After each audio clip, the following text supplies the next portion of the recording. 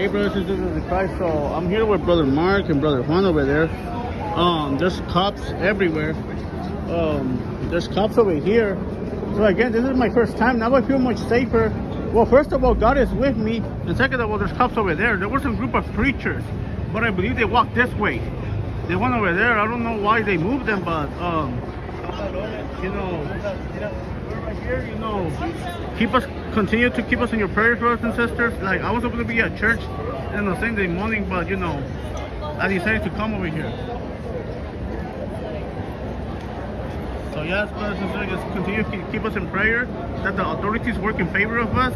I know there's a lot of unlawful cops, but you know, we want to cooperate with them, work with them. I believe there's like some arrest. Oh no, never mind.